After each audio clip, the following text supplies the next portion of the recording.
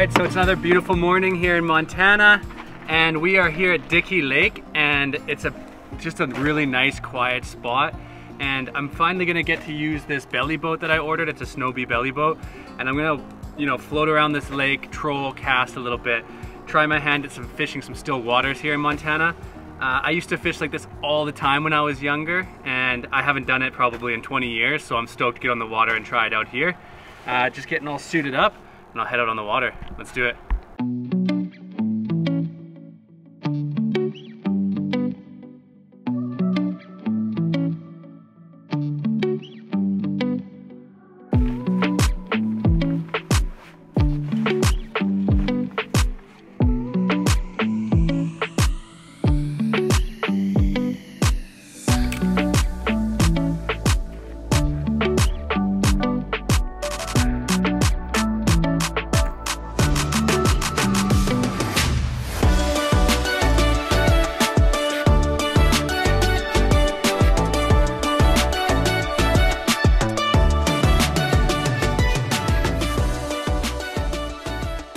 Alright, so we finally got the boat set up. It actually wasn't that difficult, but the first time you're doing it, you gotta read the instructions, make sure you're doing it all right.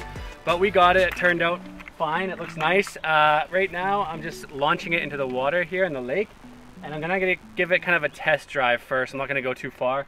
Just right in this area, cast a few lines and see how the boat does.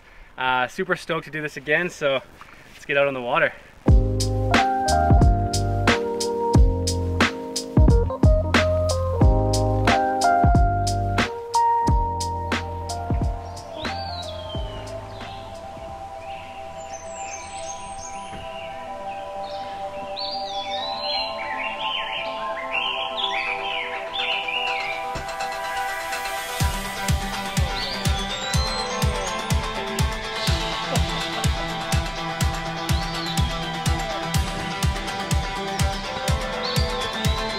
That's funny.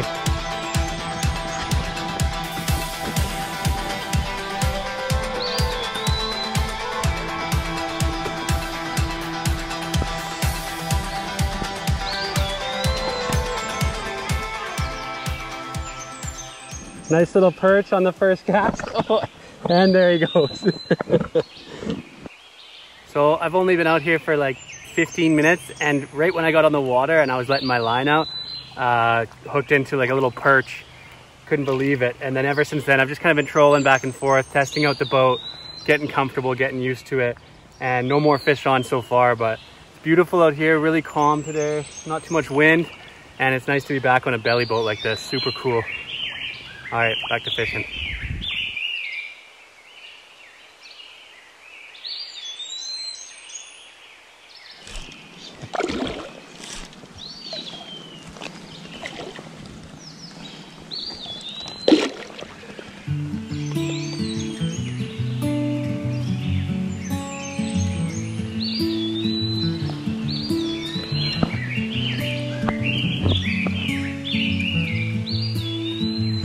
Doesn't take much to see you're hurting, my dear.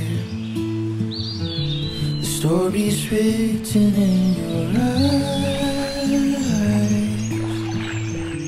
The past you're hiding from just won't disappear. It breaks you down inside.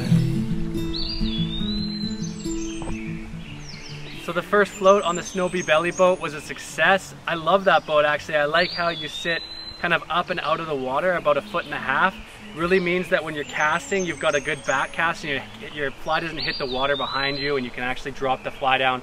Really nice presentation from that boat. Also the flippers were perfectly fine, and it's comfortable sitting in there. So good first float. Got a couple of little smallmouth bass. I thought they were perch at first, but one of the locals here told me it was smallmouth. And it's pretty crazy because while you're trolling or casting around this lake, it is crystal clear. Like, I was out where I was probably 30-40 feet to the bottom, and you can see the bottom just like you can at the shore here. So it's a really stunning looking location, really nice lake, and right now we're just gonna sit down, have some lunch, and chill for a bit.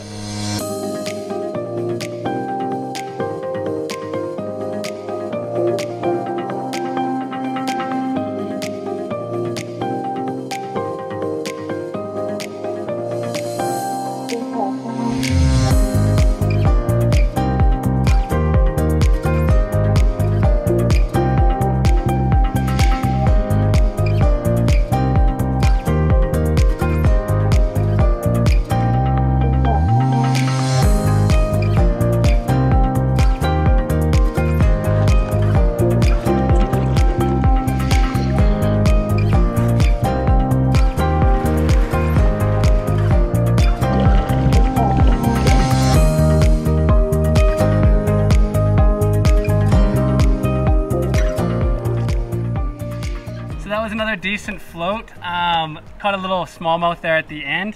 I guess now is a good time, as always, to tell you guys what gear I'm using. So of course I'm using the Snowbee float tube, and I already talked about this thing. I'm loving it so far. Love sitting this high on the water. I've also got the Snowbee Prestige GXS 5-weight 9-foot fly rod, and I've paired it with their Spectre number 5.6 reel. And I've got that spooled up with some Snowbee Spectre 30-foot sinking tip fly line. And that's what was able to get my, my fly really deep there. And it worked really well. There's like 0 line memory on this line. So as soon as you cast it out, it's nice and straight. Worked beautifully today. And these wading boots that I'm wearing are the 8 Fans wading boots, and they are super comfortable. I've been fishing them on rivers and now in this belly boat, and I'm loving them. They're brand new. I can't believe I don't have any blisters. Every time I get new boots, I get blisters, but not with these, so I'm really happy with them so far. If you guys want to learn more about the gear that I'm using, I'll put some links in the description down below so you can check out our full review of all these products and many more. So, wish I was catching some bigger fish today to show you guys, but you know, that's how it is sometimes. Maybe we got here a little late in the day, but whatever, it's a really nice day.